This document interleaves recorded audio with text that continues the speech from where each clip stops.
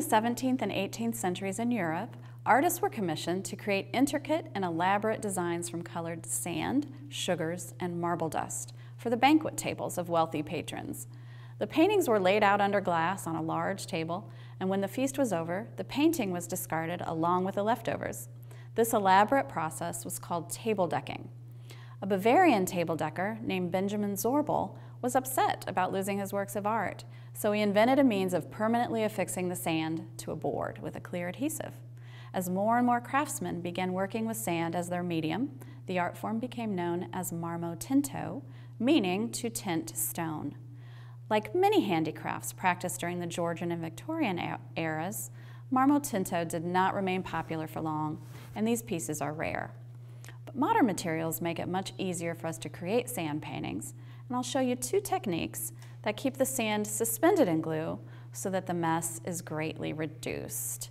Clean sand can be collected from local sources, or pre-colored sand may be purchased for greater color variety, or you could use a combination of both.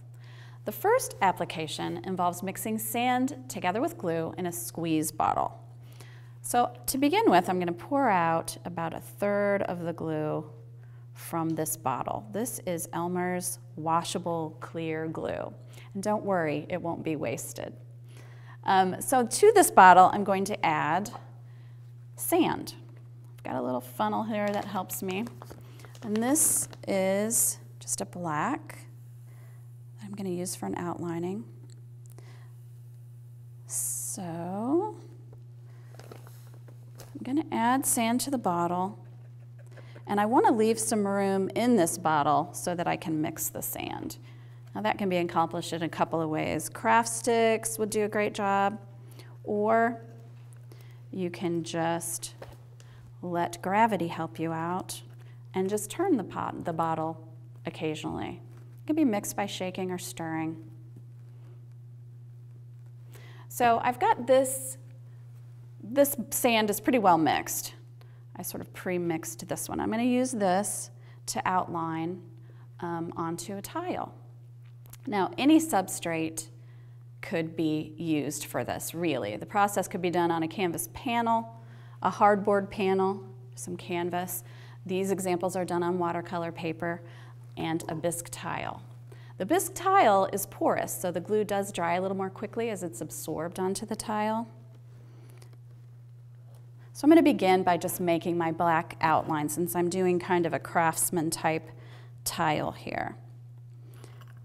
And the glue is pretty easy to work with.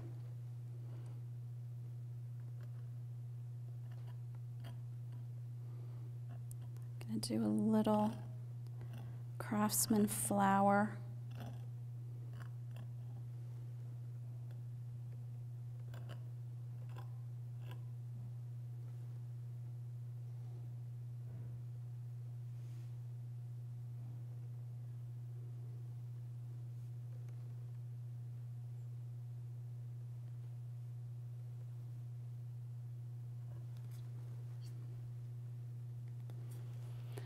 So I will let this dry completely before I fill it in.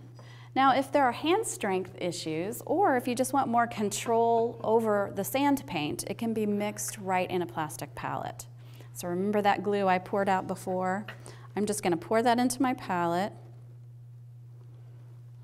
and add some sand right to it. This is about a 50-50 mix, I would say.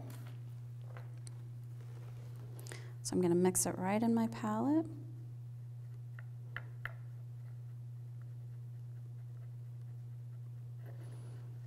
And just fill it. I'm going to fill in this leaf. And now this is just, you could use a brush for this. You could move it around with any kind of tool, craft stick, modeling tool.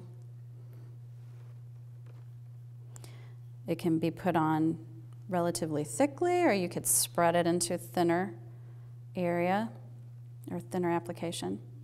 As far as color mixing, you could mix your colors, the sands dry, and create a mix, or you could do it in layers. For a very crisp line, you could Trail the glue onto your surface and sprinkle sand off, and then the excess could be shaken off. When cleaning up, remove the sand from your brush with a paper towel before you wash it. That will just minimize any sand going down your drain. The sand mixture in the plastic palette can just be left to dry, and then you can peel that off and discard it. Try using sand as a medium of expression. The results are striking, textural, and definitely out of the ordinary. For a complete materials list and a PDF of this lesson plan and many more, please visit dickblick.com.